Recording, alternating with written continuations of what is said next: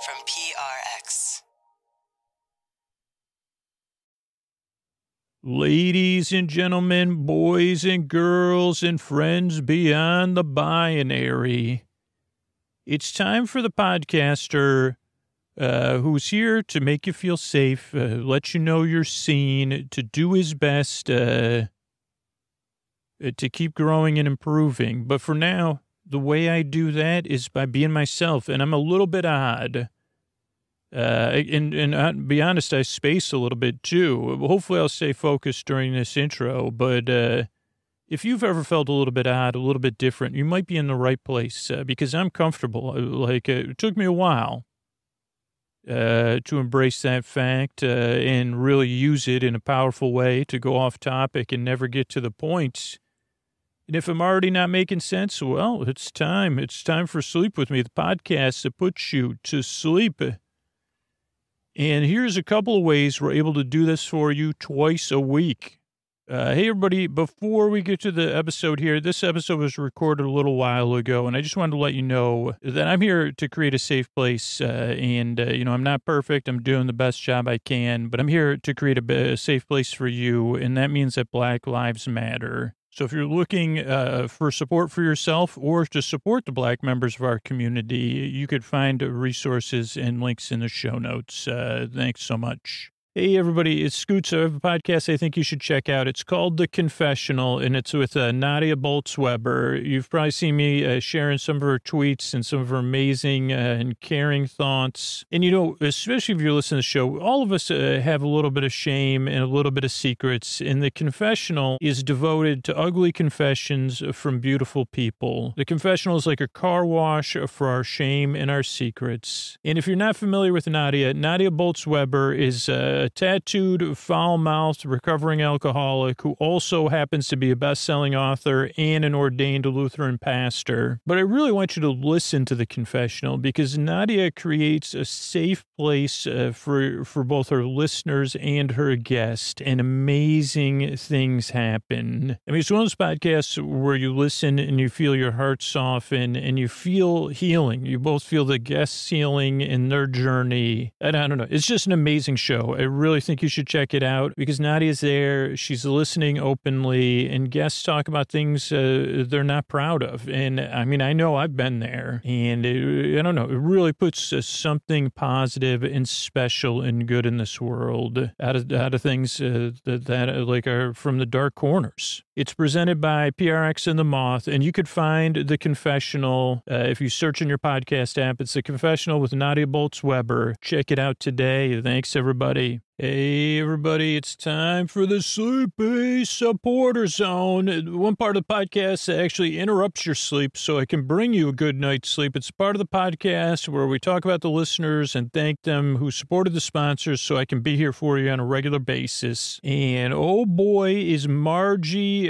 breathing easy. She supported Air Doctor, got her huge discount from Air Doctor. And again, if you support Air Doctor, let me know this week, which is like the second or third week of August. I don't even know, but because that's when they're running their spots, and it's a really amazing air purifier. And again, when I believe in a product, I really want to have a long-term relationship with the sponsor. And what they do is they look at how many people responded to their spot, how many people are happy they're sponsoring the show. So let them know when you support them. Let me know, and I can try to thank you on the Sleepy Supporter Zone, whether it's Air Doctor or KiwiCo or Helix. Let me know so I can thank you here on the Sleepy Supporter Zone. The second part of the Sleepy Supporter Zone is you getting the support you need. If you need some help with your self-care, with your mental health, use the resources that are in the show notes. Crisis text line is a great place to start. You could text, or you can use Facebook Messenger, or you could get them on Facebook. And then I also want you to support the Black members of our community because Black Lives Matter. So there's resources to get started and being a part of positive change in the show show notes as well. And then the third part of the Sleepy Supporter Zone is something I support. And as someone who is a librarian who has worked with incarcerated adults, it's really important to me to support the Bail Project because I can see the inequities in the system firsthand. I've been there and the disparities. And so it's really important to me, especially something like this that's a revolving bail fund so your money gets used over and over and over again. You can find out more at thebailproject.org. That's the Bail Project. And that is the end of the Sleepy Supporter Zone, which is now over. Oh, Mystery Bard, before we slow it down, can you let me know, a lot of people help out on the show, including you. Who are they? Posty poster son sounds like an earful. Wrote the theme song. Edits episodes too. Carl W. the Legend. Also edits episodes. Kenny, Scotty, and Jennifer. Eric and the team at Astound are on the website. I am the mystery bard. I do the lullabies, yeah. I do commissions at jonathanmann.net. I'll write a song for you. Any reason at all. You can tell me the story and I'll make it personal. You see the kindness shine straight on through when the listeners form their own Facebook group. Keith, Stacy, Sarah, Julie, and Jennifer. These are your moderators. Get support dear Scooter on Patreon. Buy the merch and support the sponsors. You can find anything you want at sleepwithmepodcast.com. And we're so proud that we could dance. We're raising money for the Water Wheel Foundation, and Scooter might get a perm. Thanks, Mr. Bard. I'm at Dear Scooter on Twitter and Instagram. That's where you can find me. And what do you say? We get on with the show. Hey, are you up all night tossing, turning, mind racing, trouble getting to sleep, trouble getting to sleep, trouble staying asleep, trouble remembering?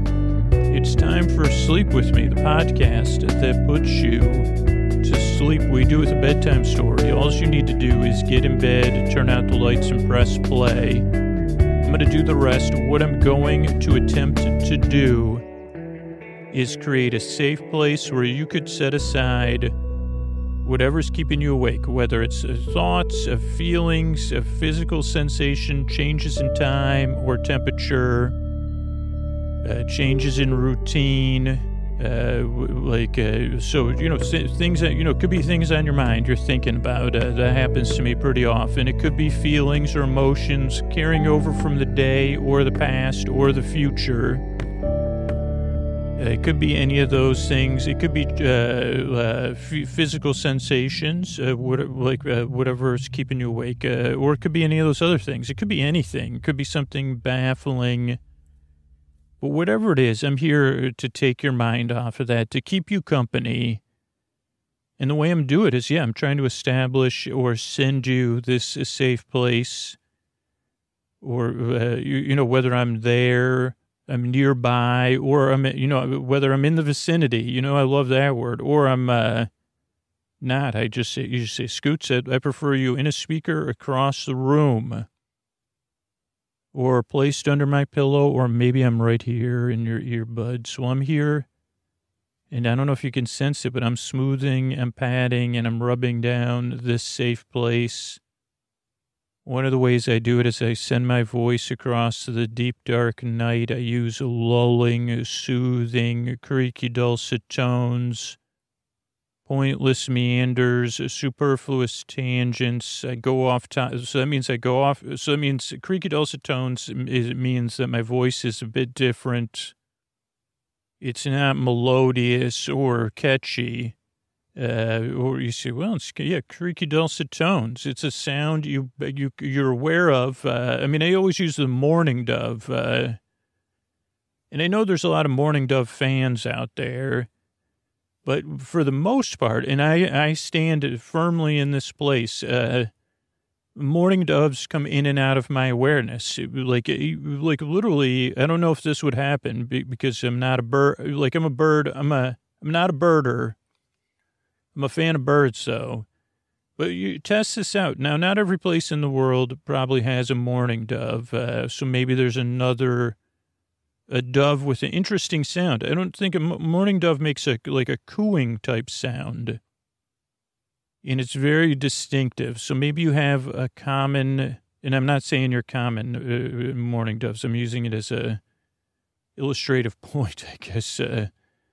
Like a bird that sounds pretty often, or that you assume, and I'm making an ass out of mourning doves and me as normal. But maybe your area has a bird sound that's pretty common, and it could be. You say, well, but what about all the singing birds are rolling their eyes at me, or giving me the like this for a bird? You could give me the side eye. It's probably pretty. It probably is natural. And you say, okay, enough with the dad jokes about birds, Scoots. Okay, for me, I really like the mourning dove sound. It makes me feel good. But I'm sure that during 99% of my walks, there's a mourning dove sound, and I'm just not, I'm consumed with my own stuff. But every once in a while I hear it, and it triggers me to be in the moment, or I'm trying to stay in the moment, and I notice it. Now, what was I rambled so much I forgot my point. I mean, I guess my point was send my voice creaky dulcet tones. But you would never say, so the mourning dove is a soothing thing, but you're not, it isn't like something that's like some of those tweeting birds, especially when they start early. You could say, okay, enough with the singing. Great, the sun's up, but you're happy. I get it. Or you're mating, whatever it is. Like I'm not in the mood for it. With a mourning dove, you say, oh, there's a mourning dove. Now, I'm sure someone has a diary of when a mourning dove moved in, the mourning dove above, where I sleep or something, that someone wrote a poem or an ode or an anti-ode. And they said, like I've learned to loathe the mourning dove, I mourn every time, I mourn my sleep is so lost. So that's not what happens with this podcast. I mean, it does for some people. So creaky dulcet tones it's so my voice, you see, well, it's kind of memorable and forgettable at the same time. I guess that was I could have said it like that, but then I wouldn't have a sleep podcast. Creaky dulcet tones, pointless meanders. I guess I don't have to explain that because, I just did an example of it. So if you're new, well, first of all, if you're a regular listener, welcome back. I'm so happy to be here in your ears or nearby, to be here to keep you company. So thank you so much for that. But what was my other point? Oh, boy. So I'm glad you're here. Oh, so if you're a new listener, so a few things to know. This podcast does not work for everybody. But for the people it works for, it usually takes 2 or 3 tries. So see how it goes is what I would say. Give it a few tries and just see how it goes. That's what most listeners say over the years. They've said, I've probably heard it like hundreds of thousands of times. So give it a few tries, see how it goes. That's the first thing. Now, if you're new, if you're skeptical or doubtful or unsure, that's another thing. That's perfectly natural. That's how most people arrive at this podcast. You see, this is confusing. This person's, I don't even know, is this a sleep podcast or a podcast about, anti-odes? And I said, well, no, I don't think I could fill 50 minutes with anti-odes. Anti-odes, the breath mint for poets that, it's the breath mint that doesn't work. So if there's no poetry in your heart, and you want your breath to reflect that, use anti-odes. Find them only in Scooter's for sale in Scooter's Imagination. Anti-odes. You don't say that when you have them. You don't say that. Neither does anyone else. Anti-odes. When you're feeling good and you want to feel, you say you're fed up with feeling good. Have yourself an anti-ode. Write yourself an anti-ode. When you think of the sound of a bird, it sounds amazing. When you're tired of bird song, write an anti-ode. Anti-odes, tonight's sponsor. Find them nowhere. But you could imagine, you could imagine it and then find it. So new listeners, sorry. So the show's a bit different. It's meant to kind of be consumed loosely just like if you're just like listening to Morning Doves, that's not a super active thing, except for maybe some people. So I almost already over-explained it. Just kind of let you say, oh, there it is again. I wonder, I wonder why I don't notice Morning Dove songs all the time. Is it because they're not always singing, or I'm not always noticing? Is that a cosmic paradox, or just one of my many issues with trying to stay in the moment? So kind of listen to the podcast in that way. Barely listen. That's what a lot of regular listeners do. The other thing is this podcast isn't really here to put you to sleep. It's here to keep you company as you fall asleep. So if you can't sleep, I'm going to be here for an hour. If you need a lot of time, the shows are an hour to give you plenty of time to drift off. But I'm more here to be your bore friend, your bore bae, your bore cuz, your bore sib, your bore bestie. If you're a surfer, your bore bra. Whatever it is, like that's the role I'm applying for. So yeah, I'm here to just keep you company as you drift off, to take your mind off of stuff. The other thing new listeners will usually need to know is structurally what to expect. And this can really this can get the steam coming out of people's ears, because, oh boy, do they let me hear about it. So I just want to tell you this, and you say, oh, okay, it's been addressed. Or I'll validate. You don't need to email me. I'll just validate your strong feelings if you're still here. But usually those people are already gone. They usually fast forward to 20 minutes, and then they listen for a few more minutes, and then they go. And it's a legitimate thing. This structure of the show is very different. It starts off with a greeting. Ladies and gentlemen, boys and girls, friends beyond the binary. Because I want to greet you and let you know this is a place I'm trying to keep and make safe and greet you. And that you're welcome here. Then there's business. That's how we keep the show coming out twice a week on Wednesdays and Sundays, or Sundays and Wednesdays. That's the business part of the show. Then there's the intro. So the business is probably from like minute 1 to minute 6 or something, or 5. I don't know. Then from that 5 or 6 to 20-ish. Is the intro. Now, the intro is just, it's a big part of the show. It's actually 30% of the show or something. And it's a part of the method, but it's optional. So some listeners, about 2%, skip ahead to 20 minutes. So it is optional. But what was I going to say? I already forgot. This part of the method.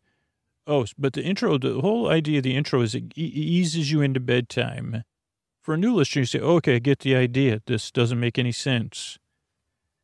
That's what takes 2 or 3 tries. Then for the regular listener, they start listening to the show as they're getting ready for bed, as they're preparing for bed, as they're starting the bedtime routine and their wind-down routine, or when they get in bed and they're getting comfortable, turning out the lights and pressing play. So the intro, at least in my experience of struggling with sleep, is that it takes a while to ease off. I want to give you time to ease off and slowly take you away.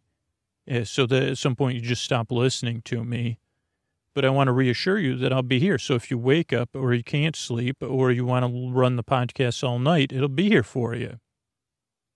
So that's the purpose of the intro, is a long landing strip. Then there's then there's business. Then there'll be the story. Tonight will be our episodically modular serialized series, Otter Things, which you can listen to in any order because we catch you up at the beginning of every episode. And that's about otters and other friends that live in a swamp together. So, and just them, exploring their story. So it's a nice little thing. All is well. That's what Emma Otter says at the beginning of every episode, or all will be well. So that's the structure of the show. Another thing to know is the reason why I make the show. I mean, not only am I good at going off topic, and I have creaky dulcet tones, and I have tons of superfluous and pointless meanders. Those come natural to me. But the main reason I make the show is because I've been there. I know how it feels, tossing, turning, mind racing, trouble getting to sleep, trouble staying asleep. I've been through all that. So if I can help, it would be my honor to help. to take your mind off stuff, to keep you company, even if you can't sleep. That's one of the main things I always craved. And it's just hard. Like, even if you have a partner or you have a big family, naturally a lot of other people are going to be asleep. So I always felt that, like, a little bit of feeling, I just want somebody to be there to say, hey, I'm going to be here to keep you company. Whether you're asleep or awake, I'm here. I'll be talking to you, telling you a story. So that's why I make the shows. One, I know how it feels there in the deep, dark night. The other reason I make the show, and it kind of goes on the flip side of that, is I believe you deserve a good night's sleep, and that the world, your world and our world, will be a much better place if you can be rested. And if you can live a fuller and flourishing life, and being rested is just a part of that, one small step. So if I can help, that would be my honor. It really would be like it's just something that is very worth it to me. So I'm here to help, and I guess that's it. Give the show a few tries, see how it goes. But I'm really glad you took the time to check this show out. See if it works for you. Give it a few tries. Yes, I'm repetitive. I repeat myself. But I'm here to help. Thanks so much for coming by. I yearn and I strive to help you fall asleep. And here's a couple of ways we're able to bring this podcast twice a week.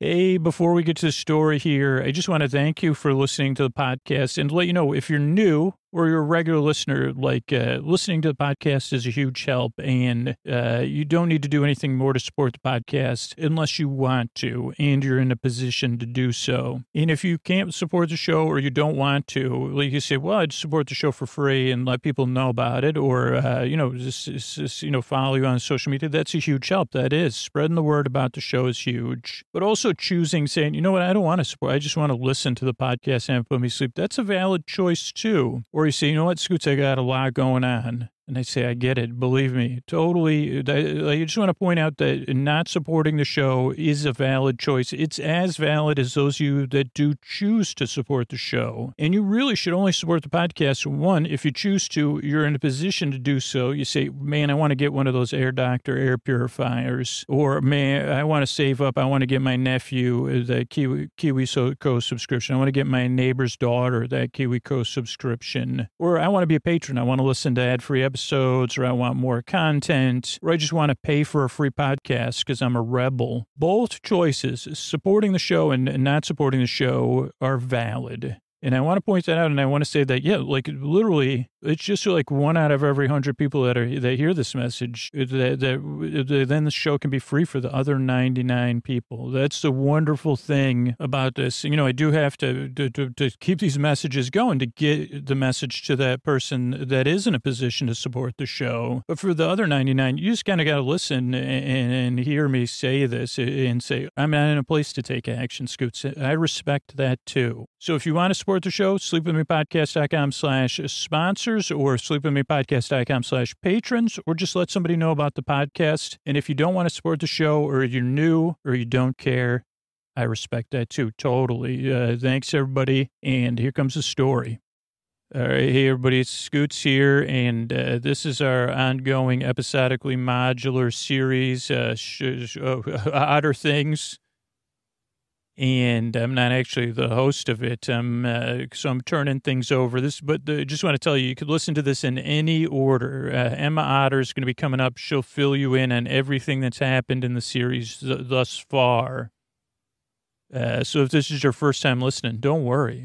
This is episodically modular. It does have some seriality, but Emma takes the seriality. It's great, because then you could listen to the earlier episodes like they're prequels. You love prequel movies, and I've heard that. And you say, okay, listen to episode 6, and now I want to hear, now I want to go back. Because even books now, especially YA, the second or the third book is the prequel. Because you say, well, I really want to know, how did Tefe and Dari become, you say, okay, go ahead, listen to episode 1, 2, 3, 4, or 5 after this. So this, without further ado, this is archived audio I discovered from Emma Otter. Hey, everyone, this is Emma Otter here. Thanks for giving me a moment of your time. I'm here to tell you the story of my town, my friends, and my community, and some odd things that happened to us. So I'm Emma Otter. I live in a community, a swamp-based community. And some of you might say, well, what's a swamp-based community like? And I'd say, well, what's your community like? Are you in a riparian community, a forest community, a wetlands community? You'd say, okay, well, maybe you know what I'm talking about. If you don't, you could do a little research and say, what is it like? But I'll kind of give you the overview. We live in a swamp. Some of swamps are underwater and some aren't. And we live in a greater swamp region, a swamp within a swamp region in a town that exists within the swamp. And just like you listening, we're all highly intelligent beings, and we have our own consciousness, but we live together in community, like individuals within a community that supports one another. So that's one thing to know. So the swamp is, it's a greater swamp area. So there's bigger towns and cities within the greater swamp community. And it stretches in 3 directions very far. But we just happen to be very close to the one direction. The swamp does not stretch any further beyond, which we call the place beyond the swamp, which is actually seems like another swamp. We don't really venture beyond it. It's bisected by a road rising up above the swamp. I think they call it like some kind of duct, viaduct or something like that. But it's a road. On the road travel occasionally strange giant vehicles with no one driving them. But that's worked into our childhood myths, so it's just a strange thing we avoid, and we have cognitive dissonance, so we just learn to say, just don't go near the road or on the road. Because why would you go on a road where at unpredictable times strange driverless vehicles drive by? And just, now I know more than I knew when I was a total child. So, I would have thought they were their own beings, or something.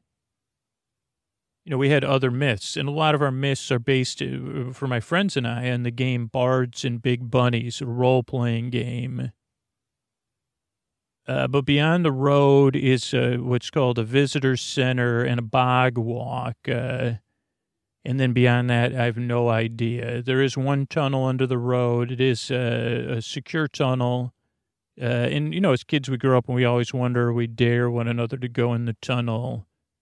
But you don't do it, especially because there's a gate there. So I live in a house with my parents, my youngest sibling, and my older brother, Tefe, who were otters. Tefe considers himself the handsomest otter in town. And just rolling my eyes.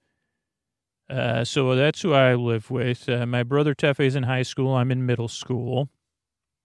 I have, originally I had 3 best friends. Now I have 4 best friends. If any, of course I have my best friend, but really, who says why does there have to be there's no bestest friend. It's just best friend. So maybe I've created space to have more than one best friend, or maybe my secret best friend that's listening in their heart, they say, well, I know I'm Emma's best friend. And maybe you, dear listener, feel like a close, nearly, or a best friend of mine, and that's great. But my actual friends are Vaughn, who I also call V.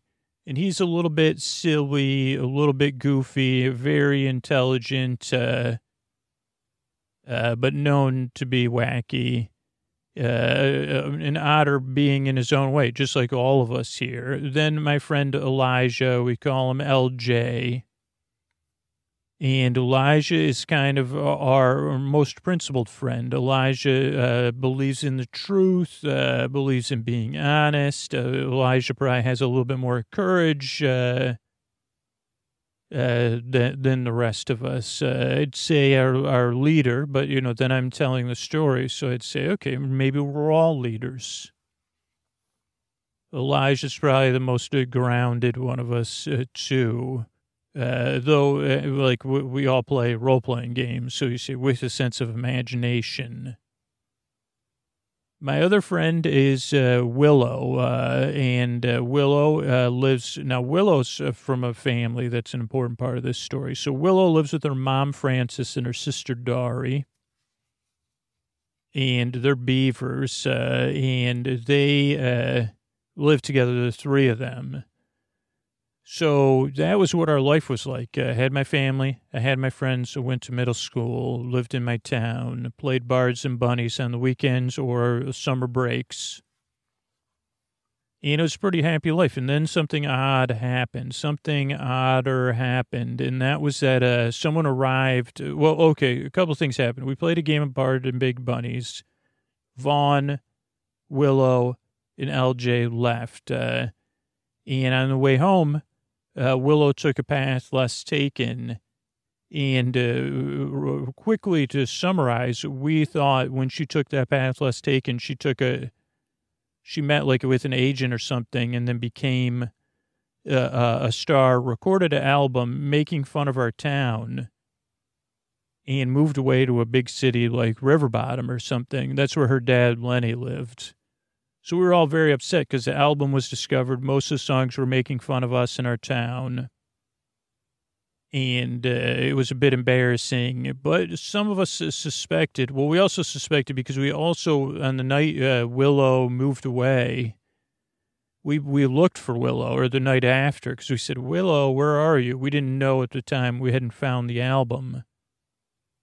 And that's where we met a character, a duck-billed beaver named Billy, who has powers, like magic powers through throat singing or bill singing. I don't know if she's singing in her bill or her throat. Kind of like Professor X or something. She can move things with the mind. She can cause people to do stuff, all those kind of things. Billy also revealed to us that she thought she might be able to help us find, or she knew that Willow, yeah, that's what it was. She knew Willow was somewhere else, somewhere called Size Down. And we said, is that like the tower? Like a Size Down is like another world, like inside of maybe a tower, like a wizard's tower, or the tower from the Southern Swamp trilogy that goes down and up and is organic and also has powers. So we're not 100% sure, but we know Willow's in a place like that, and she did not move away and record an album. And so we're dedicated to finding her, and we had just talked to our professor about how we would do that at the Community Resource Festival. Meanwhile, Willow's mom, Dari, or Willow's sister Dari, Willow's mom, Frances, was obviously like, my daughter moved away without telling me and recorded an album and started a career. Well, that's very disappointing, and it doesn't seem like her character. And then she didn't believe it, and she started communicating with Willow through wind chimes, where Willow was communicating with her by pop song through wind chimes. And no one believed her, obviously. They said, your daughter that moved away is communicating with you through wind chimes. Also, Frances was suspecting she was seeing a big bunny outside her windows, and maybe a bunny with goose or something, goose feathers. And that was connected to Willow as well, a giant bunny. And because a lot of kids play bards and big bunnies, including Willow, people said, okay, that's interesting too. Willow's ex, Lenny, had come to help, but Lenny's kind of no good. I'll just tell you the truth. Though he's trying to help right now. So that's like where Frances was. Wait a second, I don't believe this, but everybody's telling me my daughter did head out to start a career. That's a little bit of a tough thing to deal with.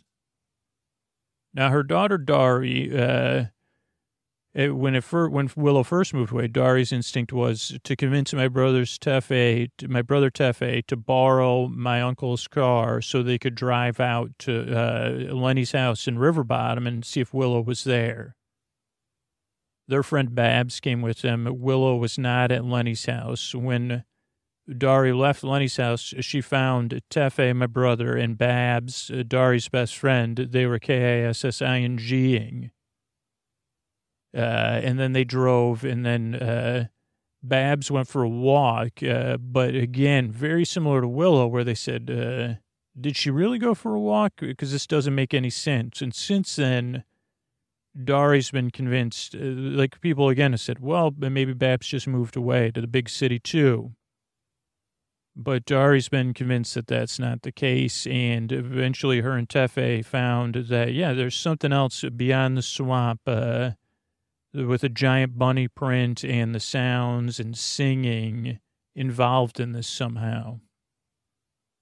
One other person we have to check in really quickly is Bold Bullfrog, Leon, but it goes by Bull. He's the head of our community resource department and, helping mitigate anything, disagreements, and solve problems. That's Bull's job. And Bull, at first was just trying to say, okay, well, it looks like Willow moved away. I'm sorry, Francis. I think Francis and Bull at one point were dating long time ago. And trying to solve, so Bull was just doing Bull's job. But eventually Bull said something strange is here. There's too many things. And Bull discovered one, the album was not real. Francis,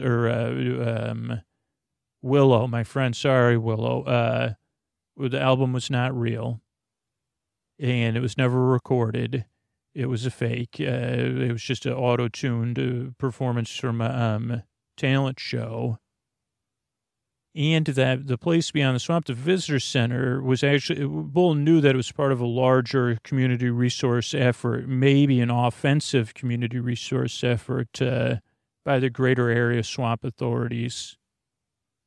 But they said there's nothing to see here, no Willow, don't know what you're talking about. But Bull didn't believe that. Bull eventually snuck in there and saw that something was going on, something with portals, like dorm rooms, cafeterias.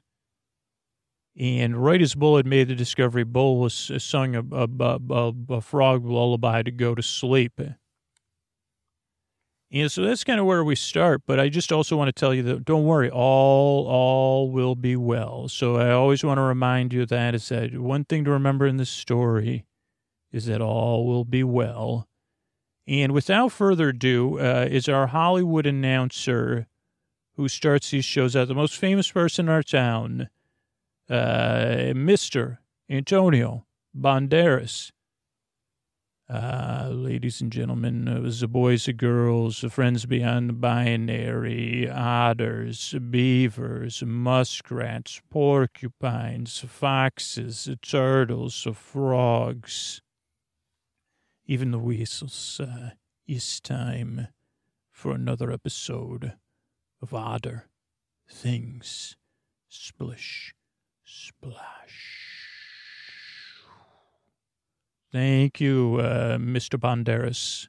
This is Otter Things, and I'm Emma Otter. And I guess, when we last left off, when in our story, we had fallen asleep, kind of talking to our Professor Moose, and Professor Moose had put us to sleep with some meandering analogy about the Southern Swamp trilogy and organic beings that are also buildings, and saying, well, that's like a tree that grows up, it grows down. And also, how would we find something like that, something maybe resonance or vibrations, I don't know. But we had fallen asleep, and then we had woken up and decided to go home and leave the fair, even though the community resource fair, which was really fun and seemed like it was fun. We wanted to kind of go back to my house and figure out how we were going to track Willow down. And we did that. We had like a sleepover. First we said, okay, we're already asleep. Let's go home and go back to sleep to my house. And then we'll get up the next day. Now, meanwhile, also the next day, it was morning everywhere where we live because, we're all in the same time area. And Lenny had been staying at Francis and Dari's house, and Lenny was sleeping on the couch. When Lenny woke up and said, well, I need to get myself in a shower and maybe a swamp swim, and who knows. And meanwhile, Frances was cleaning up, and she found that, Lenny, one of Lenny's other qualities, Lenny doesn't pick up after himself. And so Frances was cleaning up after Lenny because Lenny left his fancy leather jacket lying around. And he'd also been in Willow's room at different points. The door was open, and he had taken down some of the wind chimes, but then Francis said, "Don't take down the wind chimes. I like them. They make me comforted." He had tried to fix anyway, he'd done a lot of stuff, but nothing really useful. But Francis has stuck out in his mind that that Lenny had been in Willow's room. And when she picked up his jacket, when you pick up a jacket off of a couch, sometimes you shake it out just to get any dust or fur off it. And something floated out of Lenny's pocket and floated to the ground. And you might know the kind of floating that a napkin does. And Francis knew it was a napkin. And at first she said, just like Lenny, put a dirty napkin in his pocket instead of doing something with it. But as she hung his jacket up, she went to reach down to pick up the napkin, and she saw that there was crayon drawings on it or writing. And as she unfolded the napkin, she saw, and it triggered a memory in her of a different time when Francis, Lenny, and Willow were all out eating lunch together. And this was when Willow loved to sing. Willow always loved to sing, just like we all do. And Lenny had been encouraging Willow. And Francis had gone off to talk to some of the neighbors that were eating nearby. And she saw, Lenny and Willow writing in crayon on a napkin. And she had looked and she kind of smiled. She said, oh, what a nice moment. Rare moment for my daughter and Lenny to share, where they both seemed happy and they seemed to be in serious conversation. And when she went back, she said, oh, what are you two working on? And Willow looked at her mother with great pride, and she said, well, we're working, when I become a music star, this will be my big moment. This will be when, I'll need an agent, and Dad's going to be my agent. So we're working on a contract. And Francis said, oh, yeah, you will. That's great to start planning for the future. But part of her mind said, I think, is this a serious discussion? But it was written out. And she said, look at the deal Dad made me, only 12%. And she said, well, don't usually agents take 10%? And she said, yeah, well, Dad's going to, she said, don't, and then she said, we're just imagining, Mom, we're just playing. And Lenny said, yeah, we're just playing. And Willow had always kept that in her room, but it totally left Francis's mind. And she said, well, that's just strange that Lenny has that in his pocket.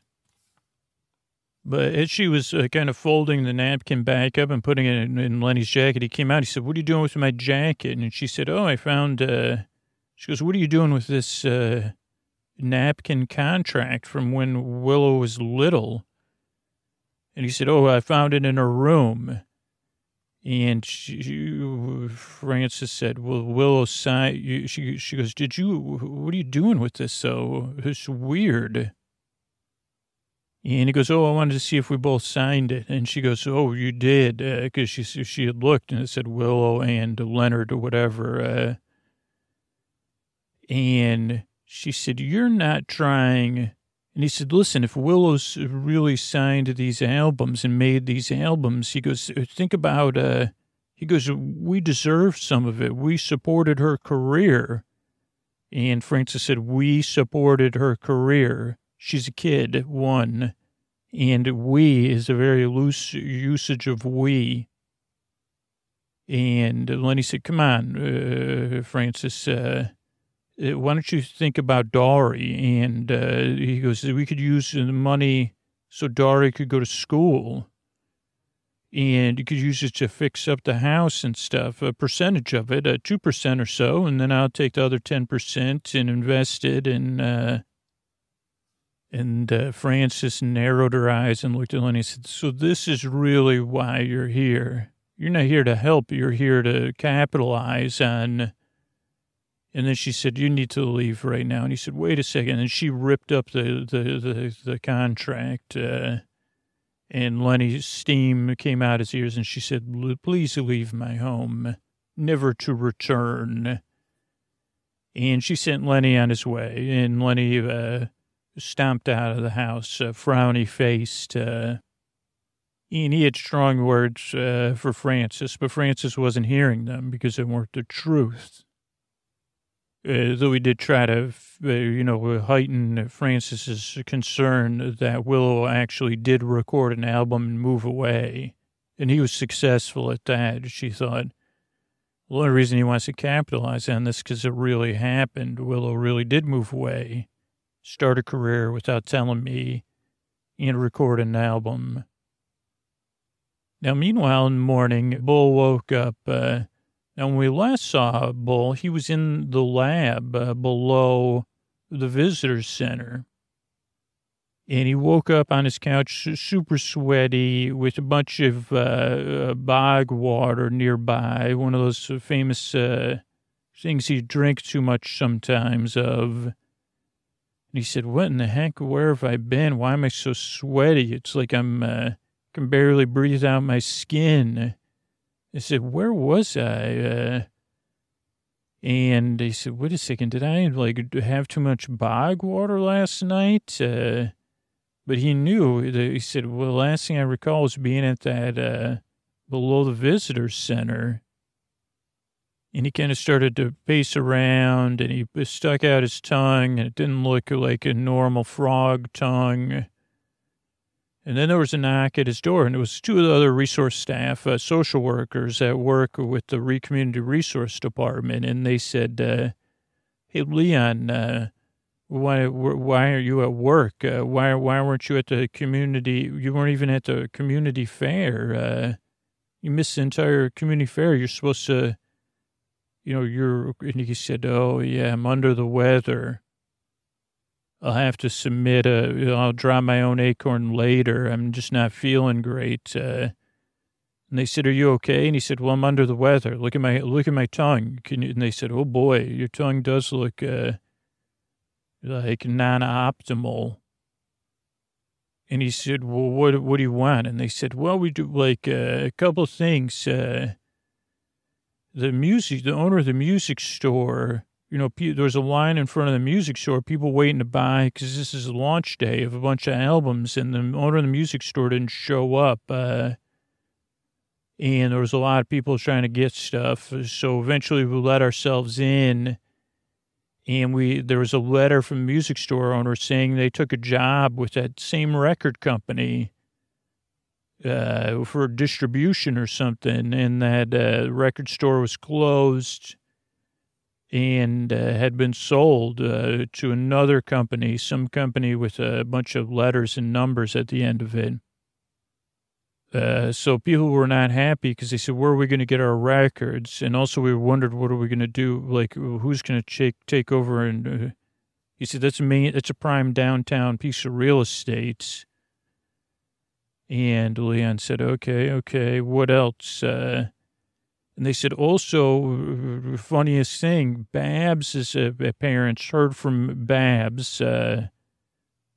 It was only a voicemail, but she said she's with a record company and she had moved away. She's actually on tour, international tour. I don't even know what that means.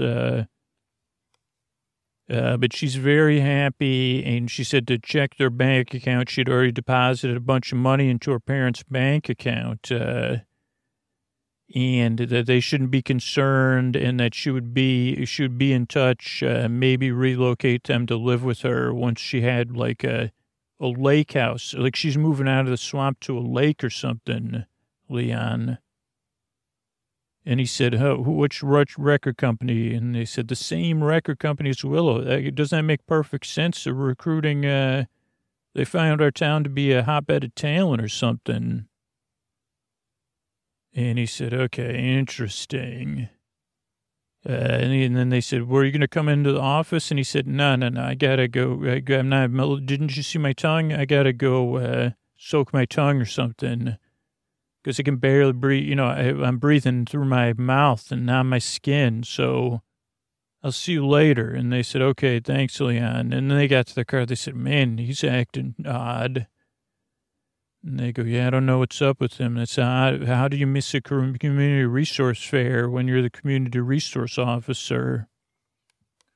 They said, well, it's a good thing our town's resilient. So we didn't really, that was a great fair. And they said, oh, yeah, did you go on remember when we raced each other on the super slide? They said, oh, boy, was that fun. Now, while that was going on, we were waking up in my sleepover at my house. And we were having a conference to say, okay, we got to track down Willow. We said, Billy, do you know anything about this tower, about size down? Like you kind of said, but Billy was really quiet. We said, like, what about this place? Like, how do we find it? And Billy said, I don't know. And we said, well, we got to track it down. If it's a tower and then Vaughn said, well, what about, he goes, okay. He goes, sympathetic vibrations. And we said, oh, sympathetic vibrations. Right. Totally. He said, resonance. And we said, okay. And he said, get out your tuning forks. Cause we all have tuning forks, or some people have different things so they can tune so you can tune your instrument or your voice. But most of us have tuning forks because they always work and they make good keychains. And you can kind of cut. And anyway, so we all had it. And he said, put your tuning forks down in front of me. And he said, okay, now hold them in your hand, in your right hand. Everyone hold your tuning fork. And we said, okay, nothing's happening. And he said, you can't visually see a tuning fork moving. And he said, hold them near one another. And he said, that's what a sympathetic vibration is. But we said, well, what are they even vibrating? He said, yeah, hold them to your ear. And then everybody sang the tune, and we all sang the tone we were hearing, barely detectable. On our tuning forks, and we said, all of them are making the same sound. And he said, yeah, and there's no vibration. He goes, none of us hit our thing to start it vibrating. And we said, okay. And there was like a long pause like that. Okay, Vaughn. And he said, there has to be a strong vibration coming from somewhere to vibrate these. They just can't vibrate you can't have a sympathetic vibration without a vibration to sympathize with. And we said, okay. And then we all looked at Billy and we said, do you know, and we realized it wasn't Billy causing the sympathetic vibration.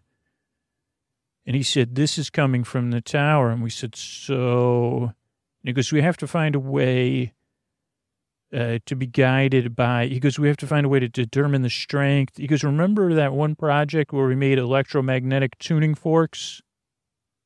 And we said, oh, yeah, with the lantern batteries. Remember we thought we could use them to, he goes, we thought we could make them into, we could use it to, crack glass and speed up our bikes or stop the bullies, but it just ended up as a more powerful tuning fork. He goes, we could use those, and we could see that will monitor the strength, and we could just try to find the tower through that. And we said, holy cow, that is a brilliant idea. Now, meanwhile, back at Leon's house, after the other community resources officers had left, first thing Leon did, because Leon wasn't 100%, was call his old job. And they said, Cafe Noir Chardonnay. And he said, yeah, hi. I'm just calling to see who's performing tonight. And they said, who's performing tonight? Well, hold on. What show? Because we have 3 shows booked tonight. And a 7, a 10, and an after midnight show. Which show? And he said, and the person on the phone said, Leon the Legend, is that you? Is that you? Like, are you still, what happened? And then Leon hung up the phone. And he sighed. But then he paused as he hung up the phone, and then he started taking his phone apart, remembering back at the whole lab below the visitor center.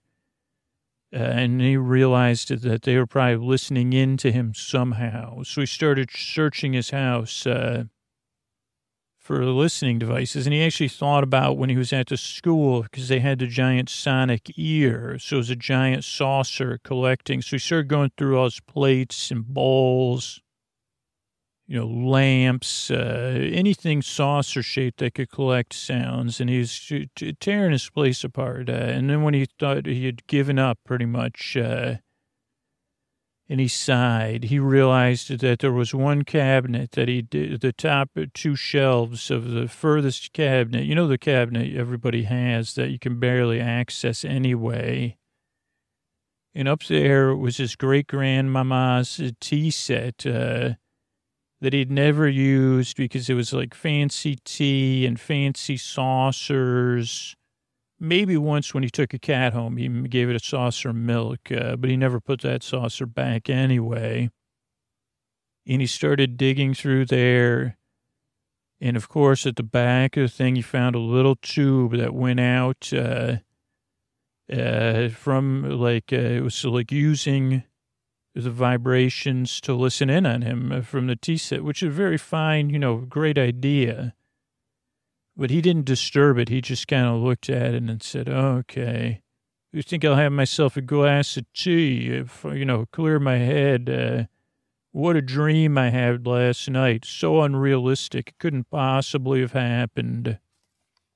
100% my imagination. No more bog water for me. And then he turned on his radio. He said, I'm just going to sit here and lie around and listen to the radio all day long. Listen to the old sportscasting and talk and stuff. And then he turned on another radio in his bedroom, one on the talking stuff and one on the sports stuff. And then he headed out. And he was headed in the direction of Francis's house.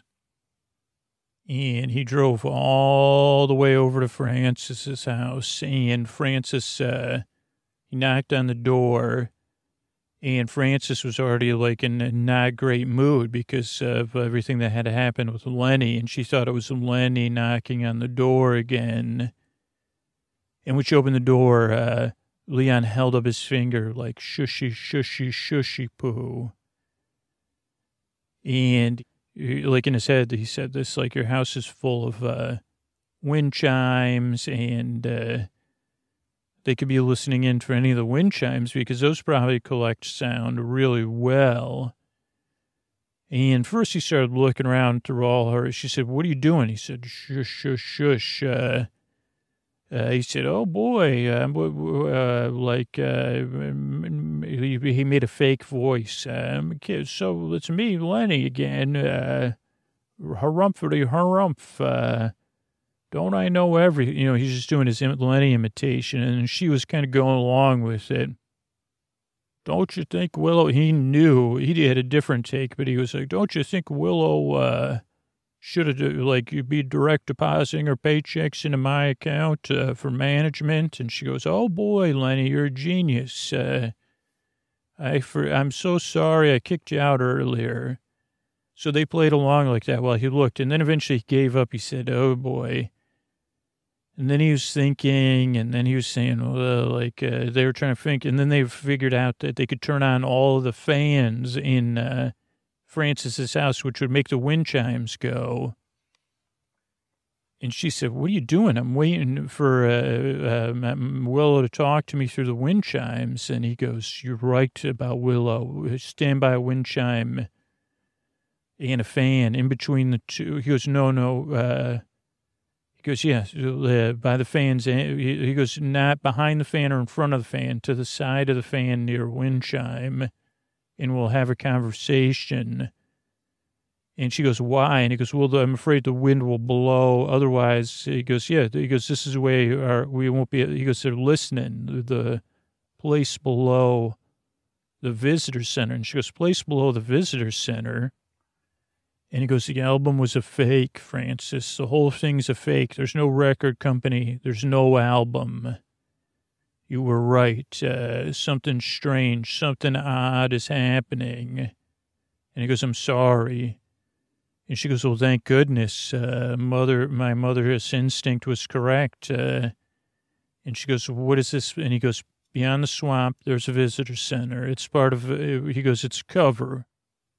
He goes, there's a greater community resource thing for the greater swamp area. And he goes, instead of community resources, they have a more stricter view of defending the community against invasive things or whatever. And he goes, they haven't quite gained traction, you know, to take over our departments and move away from a community-based resource sharing model.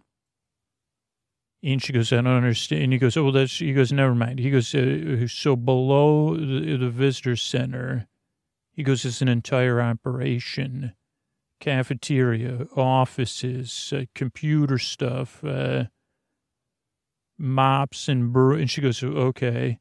And he goes, dorm rooms, kids' dorm rooms.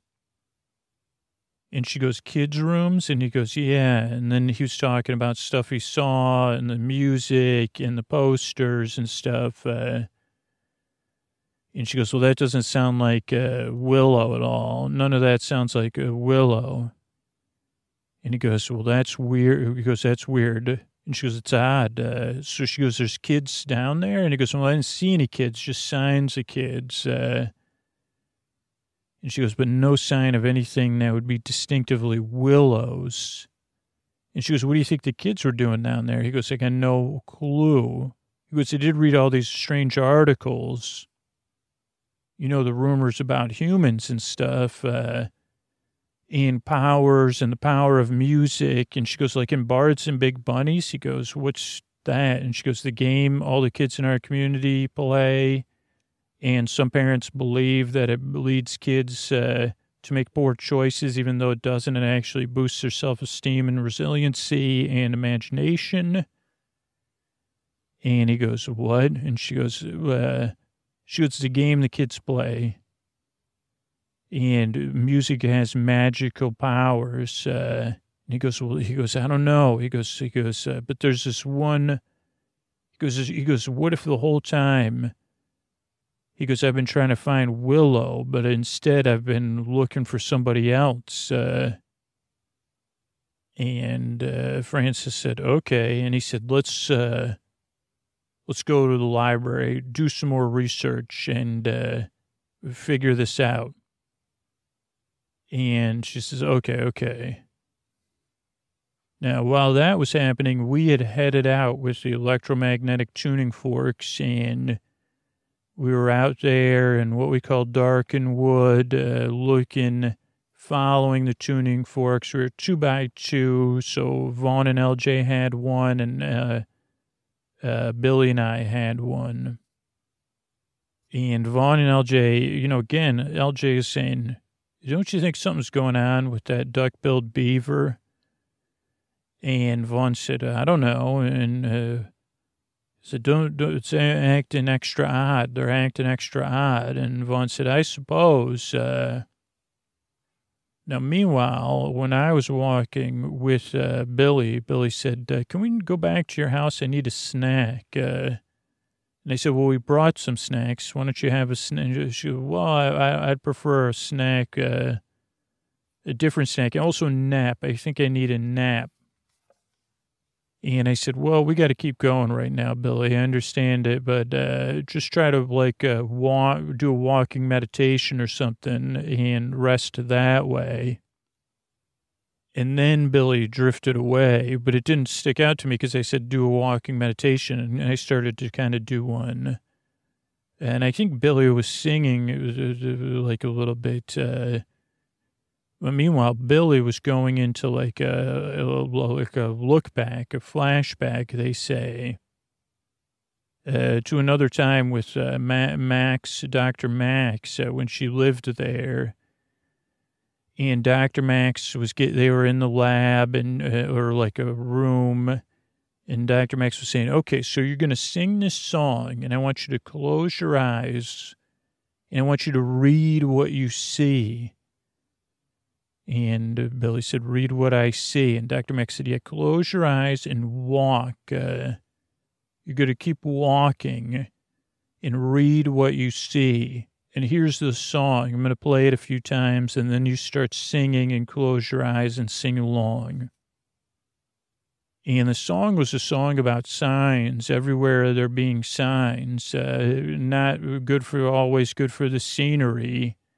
And a lot of the signs weren't positive. But in this case, they all had either numbers or letters as Billy started just walking and singing the sign. Some signs were shaped like shields, and some signs were triangles. Some signs were octagons. And then Dr. Max said, now read the signs. And so Billy said, yeah, like A1A. Dr. Max said, good. And they were writing him down. She said, 60, 29, 17.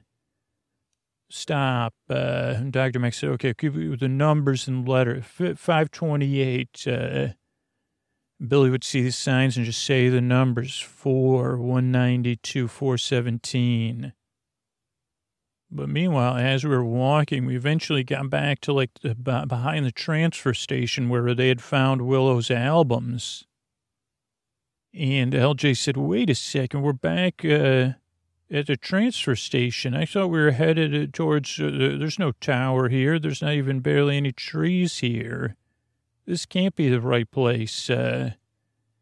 And then we said, get out the tuning forks and the electromagnetic tuning forks and just see, how did we get so lost? And they said, okay, try the batteries. And then they said, get out the battery tester. And then we realized that, they were all working. But yeah, they were showing the stronger, we were like almost where they should be. And then LG said, wait a second. And he pointed one of them right at Billy. And it shot up to full power. And he said, you're throat singing. I can hear you throat singing now. And he said, you led us here to the transfer station. Like you're leading us astray. What exactly are you doing?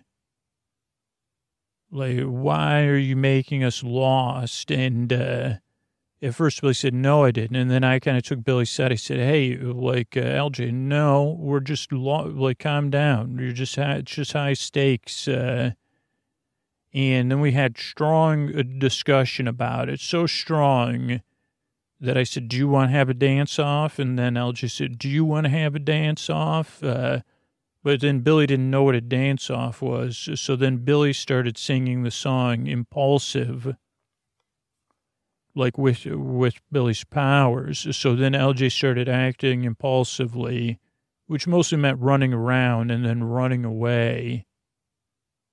And And then we said, what did you do? You just made him run off without, like, he even forgot his tuning fork.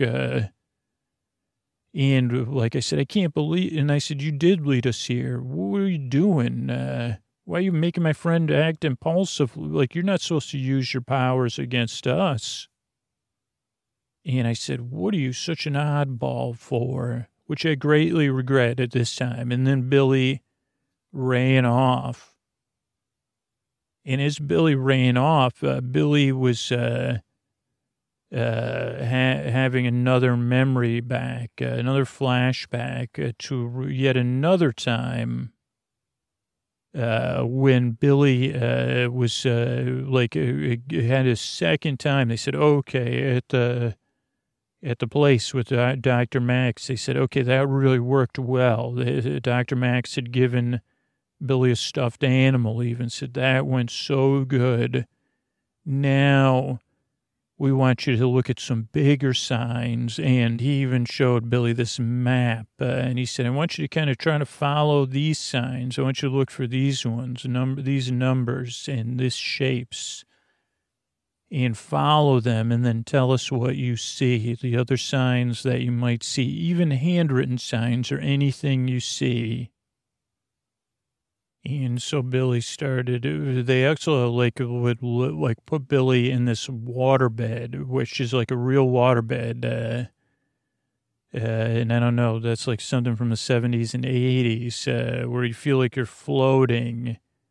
And this waterbed was blue like a cloud. And they even got a nice weighted blanket for Billy to have. And they said, just float on the waterbed and picture the signs and sing the song and tell us what you see. And actually, like at this point, Billy even had this extra power. Wouldn't learn this so many conversations with Billy that Billy didn't have to speak at this point. Like Billy could transfer it into a TV, the images that Billy was seeing, just the sign images, not everything. And so Billy started singing and floating on the waterbed and walking. And at first it was the signs they had told Billy. Even a couple times Billy took wrong turns and it said U-turn or whatever, no passing zone, breakdown lane. But then they say, okay, no, look for this number. But as Billy was going, more signs started increasing, and Billy started seeing these bigger billboards, is what we call them. We don't have a lot of them because they're not that great to look at, but wherever Billy was, there was a lot of these, and Billy said, save money. Have you ever had a flat tire? Call this number. Do you need a place where there's 1,000 T-shirts? 1,000 T-shirts today.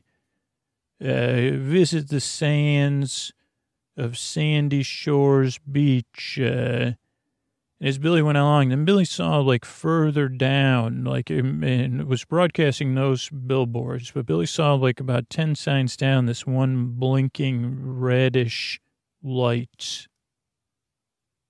And it was like blinking, drawing Billy. And then Billy kind of was reading the other signs, Have you ever had have you want to make a go-kart go here, do you want the largest Ferris wheel? But meanwhile, Billy saw this blinking, and then she saw this tower. This was a billboard, but it was a 3-dimensional billboard with a tower, and Billy didn't broadcast this one just yet because Billy had gone into another level of zone, and it was a tower going up off the billboard, like 3 times the size of the billboard, this real-looking tower, and it was a wizard's tower, and that's what it said. It said experience something would have fallen off. The Wizard's Tower of Sorcery, I would think it was called. I call it the Wizard's Tower.